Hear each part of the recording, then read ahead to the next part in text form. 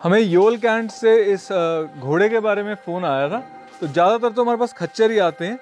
इसके आगे वाले पैर में चोट लगी हुई है, इसके बाहर से तो दिख नहीं रही, फ्रैक्चर है और ये लेकिन फिर भी चल पा रहा है।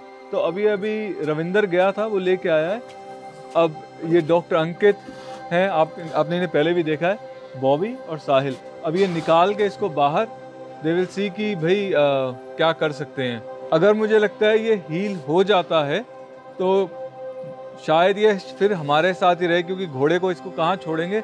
और जो हमारा खच्चर है चार्ली, उसकी भी कंपनी हो जाएगी इसके साथ। एक बार ये बाहर निकालें तो मेरे कुछ क्वेश्चन हैं जो मैं इनसे पूछूंगा। चौथी टांग इसकी गई है, वो तो कभी 3 पे चल लेगा।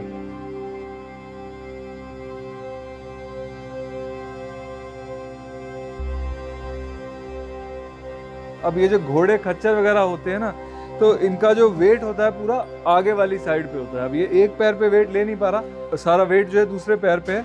और अगर आप इधर आके देखें तो इसका कंधा भी उतर गया है। देखिए, जानवरों को ये नहीं समझा जाता कि ये जीवित है, इन्हें दर्द होती है, इन्हें सामान की तरह इस्तेमाल किया जाता है। और जब वो बेकार हुआ तो उसे फेंक दिया। इसका हाथ टूट गया, अब आपको पता है किसी के काम का नहीं है, तो सड़क पे ये दर्द से, भूख से, प्यास से मरे।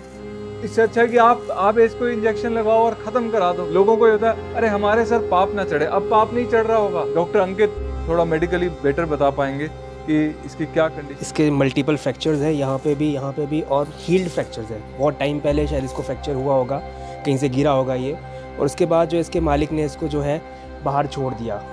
कहीं इसको अपने पास रखा नहीं, कोई ट्रीटमेंट नहीं करवाई और एकदम से इसको छोड़ दिया, जिससे साफ पता लगता है कि इसकी कंडीशन उसके बाद जब ये बाहर आया है तो बहुत ख़राब हो गया, बहुत वीक हो गया है ये।